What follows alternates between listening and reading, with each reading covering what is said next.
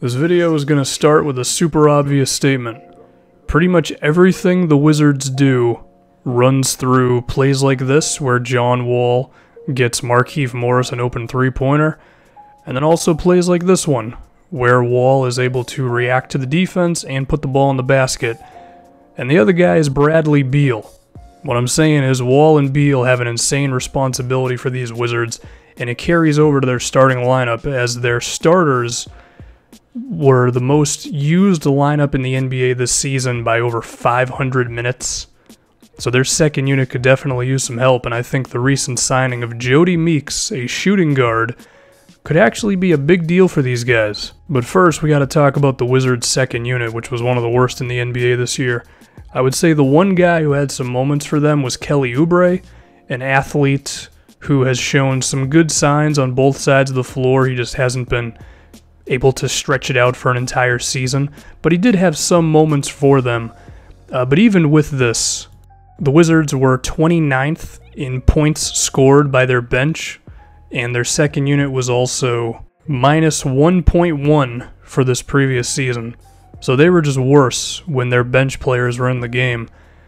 And while Kelly Oubre is nice, they're going to need some more help. And as we go through this video here, I think there's reason to believe that Jodie Meeks could be the exact type of player that the Wizards are looking for off their bench. If we can just talk about Meeks himself now, he's a three-point shooter. That's his calling card in the NBA.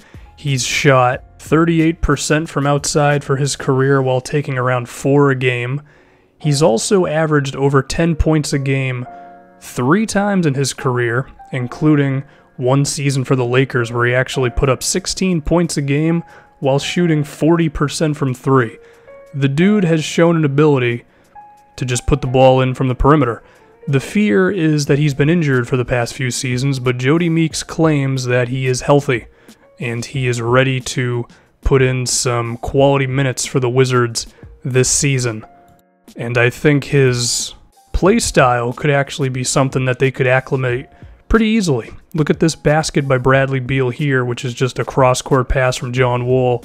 Notice how Beal will come across screens, and Scott Brooks just finds ways to get Beal open through movement on the floor. And I think Jodie Meeks, you could pretty much just pencil him in for that style of play, and he would be comfortable. He's not just simply a spot shooter, he's someone who you can actually run some plays for, where he could run across a screen and just a few little movements, he can catch the ball and turn towards the basket and actually have good results doing it. And the Wizards are in desperate need of a guy who can do this because, like I mentioned, they were one of the worst benches in the league this year. You put Meeks in there, and if he's able to give them what's been consistent throughout his career, which is around 10 points a game, while also maybe 38-39% from 3, I think that's the sort of thing that can really transform your second unit. So a play like this with Beal, I think you're going to see a lot like that with Meeks. But the other thing with him is he's not just a three-point shooter, he's actually been okay at attacking the rim. He's not a guy who you're going to give the ball to and tell him to beat guys off the dribble, but cutting to the rim, transition, maybe he gets open off of some screens, but the lane to the basket is open. Meeks has success doing that as well. Before these past couple seasons where he's been injured, he's actually shot around 57-58% at the rim, which for a 2-guard with not much athleticism, I would say that's about all you can ask for. So Meeks is not just a one-dimensional offensive player. He could actually be low-usage scorer for these guys, and low-usage scorers are always amplified when they have a great point guard who can get them the ball. Insert John Wall into that equation. Wall is one of the best attackers of the rim in the NBA today, and given just how much he forces the defense to react to him whenever he gets ahead of steam going to the basket, that's when the defenders start looking at each other. They have to realize who's got to bring the help, which means someone's going to be open, and given that Wall can average 10 assists a game in his sleep, Jodie Meeks should be right at home, because all these opportunities here where the defense is just off him for a split second, John Wall's going to find him for some easy 3-point shots. And the thing, like I mentioned Kelly Oubre a second ago, like Oubre's nice, but his 3-point shot has not been a go-to weapon in the NBA, even if he's had some moments from there. But Jodie Meeks, on the other hand, it's safe to say that he's going to be enjoying some crisp passes from John Wall all season. But I want to talk about another point guard that the Wizards recently acquired. They actually traded for Tim Frazier. This move was kind of under the radar. They traded their second-round pick for him. He was on the Pelicans this previous year. I mean, as a scorer, I wouldn't expect too much from Frazier just because he's not very efficient.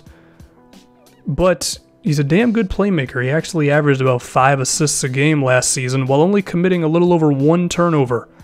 So even if John Wall is not in the game, Frazier is the guy who can, not command as much attention from a defense as Wall because he's not the scorer that Wall is, but he'll definitely be able to get the ball to Meeks in good positions as well.